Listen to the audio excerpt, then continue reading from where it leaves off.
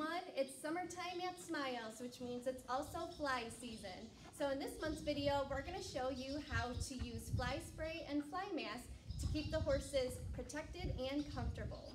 So normally when volunteers will arrive to groom and saddle the horses, they should have their fly mask on. They've just come in from outside in the pasture, so they will be in their stall eating their meal with their fly mask on.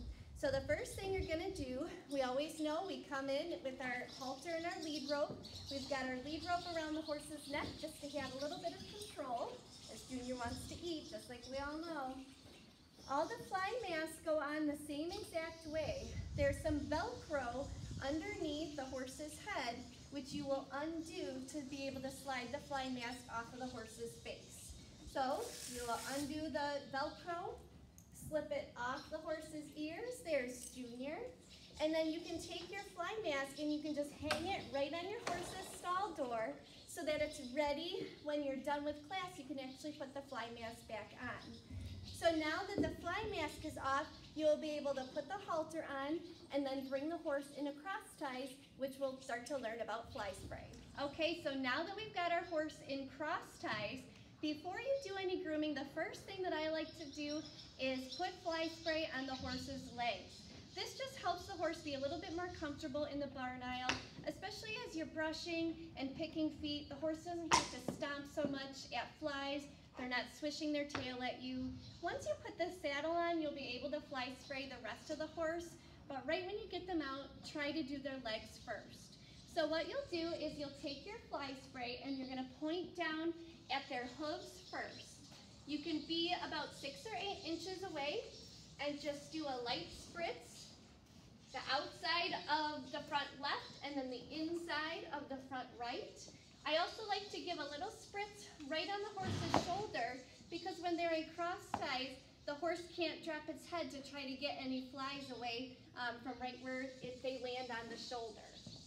So then as you move back, make sure you get both sides of the legs. You can get just a little bit on their tummy as you go, but then as you approach the back 2 legs, make sure you get the inside of one and the outside of the other, as well as the back.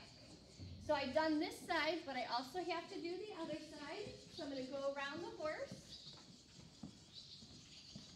We're going to point at the hoof, go up the leg, then down the other, spritz a bit on the tummy, and then same thing with the back 2 legs, okay?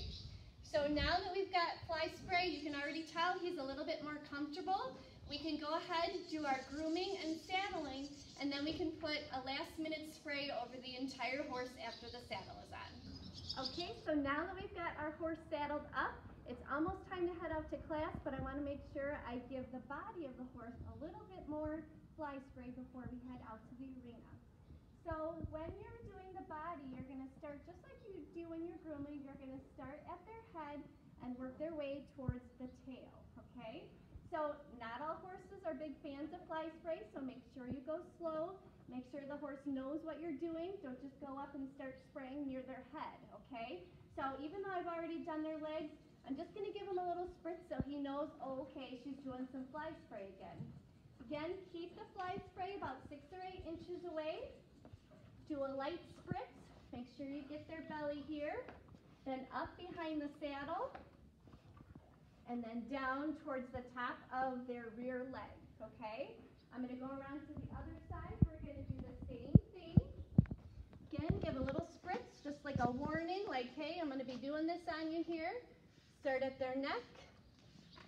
Work your way back, behind the saddle, and then down, okay? We don't have to do a lot of spray. This is about the most that we would want to do. The more you do, probably the less effective the fly spray becomes. And we go through this quite a bit. So less is more when fly spraying the horse. If you have any questions about fly spray or if you think that your horse is a little bit nervous with fly spray, just stop for the moment and then ask your instructor or the barn coordinator, okay? So we're gonna head out to class. When we're done, I'm gonna show you how we put the fly mask back on so that the horse is prepared to go out into the pasture. Okay, so class is over. It's time for the horse to either go back into their stall or maybe even get turned out.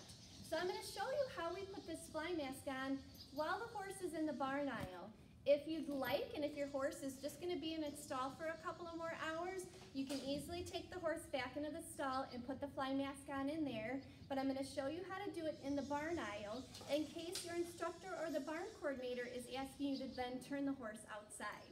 So you can do this with the halter on, as long as Junior stands still for us. He's anxious to go outside. If you take your clip of the halter and just drop it down, that's one less clip you have to do later.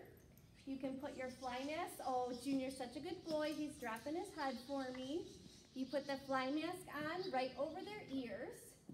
Then you can tuck each side down underneath the halter. So just make sure that anywhere the halter is, it's over the fly mask, not underneath. Then what you're going to do is attach the Velcro. This is something we need to be careful that the fly mask is not too tight, because when the horse is outside, they have to be able to drop their head to graze. And if it's too tight here, it can sometimes cause sores underneath the throat latch area. So you still want to be able to fit your hand underneath here. It's also a good opportunity to use this to lead your horse outside if you need to.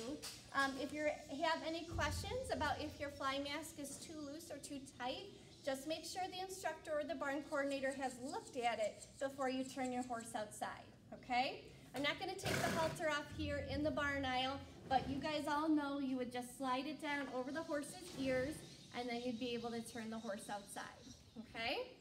So that is a little bit of information about learning about fly masks and putting on fly spray. If you guys have any questions when we start classes, just let us know. Thank you for watching.